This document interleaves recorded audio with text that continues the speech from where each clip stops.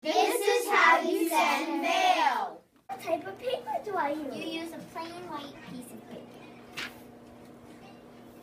How do I fold the paper?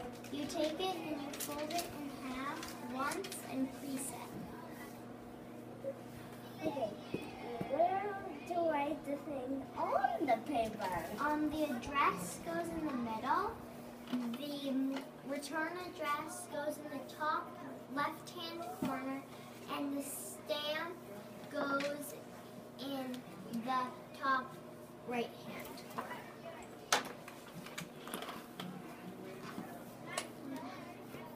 Where do I need to send the letter? You need a piece of paper, you need a stamp, you need a pencil, and you need a glue stick.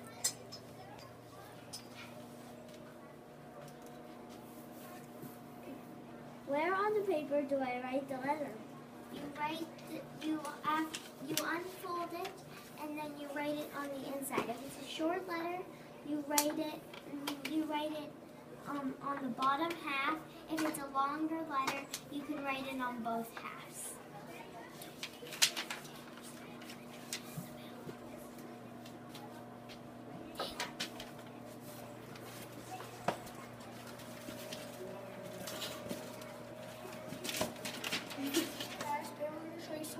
Can or cannot send in the Gus mail. Take it away, Max. You should only send nice compliments. For example, like you were good at playing tag, or you're good at baseball, and nice words only. So like you shouldn't do like mean words like I don't like you. You were bad at whatever game you were playing. Yeah. And nice words only. You can't, no bad words like swears or anything. And you can't take nice words and turn it into a mean sentence. Be polite. You should say something like, don't say something like rude or inconsiderate. And also, nice questions are allowed. Like, are you going to aftercare? What's your favorite ice cream flavor? Or do you want to have a play date? Also, you can only send letters, no drawings or packages. First, you glue the stamp and you put it on the right corner of the letter. Then you write your name and the first letter of your last name. So I would be writing Aiden O. And then you write your grade. Then you write the person you're sending it to's name. And so you would write the first letter of their last name and their grade. And there it is. Teachers, this is what you have to do with stamps.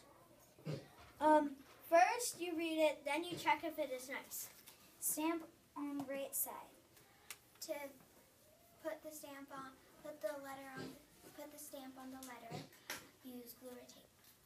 Please only nice letters allowed. If not, your letter will be returned. Thank you for listening. This is how you send a letter in the mail.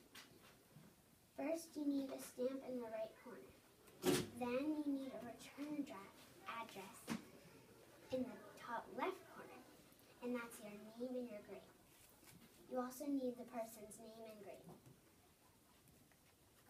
You also need a friendly letter like this. Now we've done everything we need to, so now we put it in the mail.